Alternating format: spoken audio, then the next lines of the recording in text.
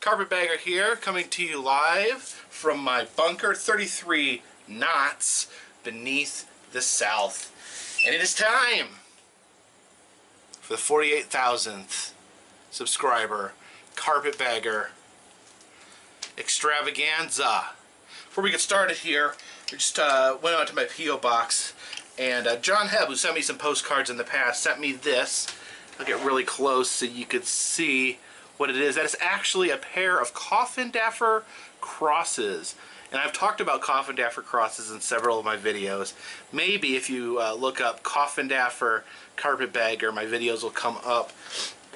But this is actually a postcard featuring coffin daffer crosses, which I've not seen before. Very, very interesting. And on the back, interesting, it does, obviously whoever wrote this knows the story to some degree. It says a West Virginia businessman was inspired to use his fortune to erect 3 crosses in various locations along the highway of several states. Interesting, they don't actually use his name. They don't say Bernard Coffin Daffer. And they say several locations when there's really dozens of locations where his crosses are. I've not seen these. I've not seen this actual set of crosses. It's on an island in the middle of a river. I'm going to need to go out there. It's got the address on here. Let me see. Can we see from US 60 in Gauley Bridge. Stands on the Kanawha River. I'm going to head out there at some point, try to find these. Maybe I can fly the drone out and get a good look. Speaking of the drone, I figured 48,000th subscriber spectacular, I'd shine a little bit of the spotlight on my little friend, Possum 1. As you can see, he's got some stickers on here. So my friends in Australia sent me some stickers. I put them on the drone. Plus I got my Cheerwine sticker. I wanted to put more stickers on here, but it's hard finding stickers that actually can find the space because it's all awkwardly shaped. Also, if you look closely, you'll notice that these 2 legs are being held on with duct tape. I had an extreme accident, which I was actually lucky to recover the drone. For anyone out there who's interested in purchasing a drone like this is the Phantom 4. I recommend the Phantom 4 because it has like security measures.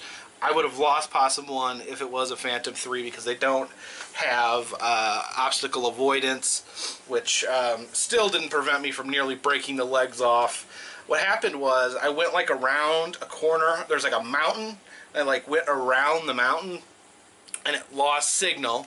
And when it loses signal, it returns home automatically. So it turned and returned home right into a tree. For some reason, when it does return home, it cuts out obstacle avoidance for some reason. I don't know why. But it smacked into a tree.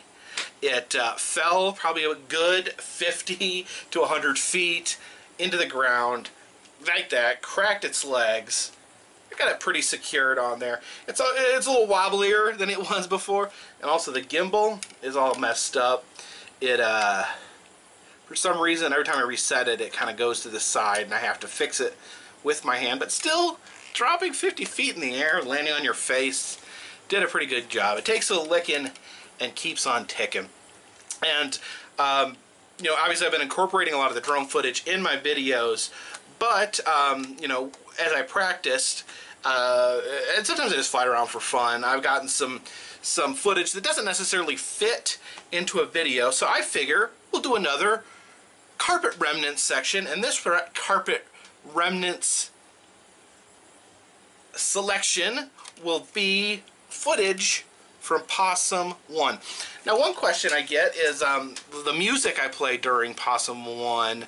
I've used a couple different music, but the most common music I use when you hear that, the acoustic guitar, the slide guitar, that's my brother Dan, who has been awesome in sending me music to use with my drone. I've actually, we kind of do an exchange. Sometimes I'll send him some drone footage, he'll look at it, or sometimes he'll just send me some random music. I really like how it turns out, and from the comments, looks like a lot of you guys think it's pretty cool as well. Yeah, just yeah, learning how to fly this tricky. I think I wrecked it like 3 or 4 times in the first week. if you do get a drone, practice. Probably